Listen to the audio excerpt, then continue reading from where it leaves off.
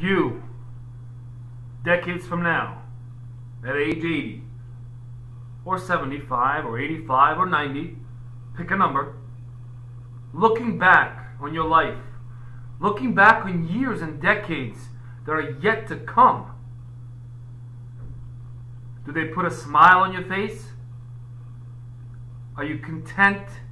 Are you happy? Are you satisfied with the way you have lived your life up until that point? It is a deep question, and it's something that came up in a conversation with a friend. We're both in two different professions, and the conversations talked about where are we now, where do we want to be, what do we want to do? Are the things we're doing today meaningful and impactful on lives of others? Are they bigger than ourselves? And the answer is yes to both of them.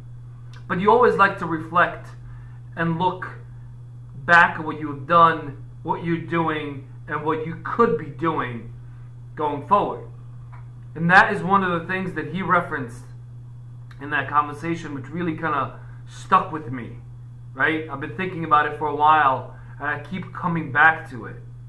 And sometimes you can spend a lot of time thinking about you at age 80, looking back on your life. Was it meaningful? Was it filled with purpose, joy, happiness, and contributions? And did it make a positive impact on the lives of others? For some, money is the motivation and primary driving force. For me, that has never been the North Star. Because I've had opportunities in my career to go and chase money and a paycheck. But that was never my primary motivation. It will probably never be. Yes, it matters. You want to be paid for your experience, your knowledge, your contributions to an organization. Absolutely. It makes things easier. I love to travel. I like nice watches and nice cars. When you have money, it makes all of that easier. You can help more people. Right? So I'm not saying making money is a bad thing, because it's not. It's what you do with it. But what is your driving force?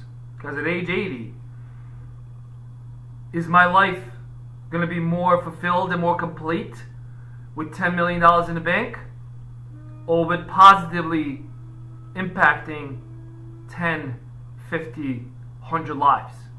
I think the latter wins every single time. So think about it, ask yourself, project yourself to age 80, look back on your life up until that moment, and most importantly, look back at the years that are yet to come, and be aware of how that process might shape and influence your decisions today, and most importantly, decisions and paths you're yet to take in your life, in your career.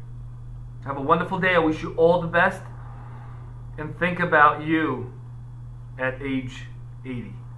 Have a great day.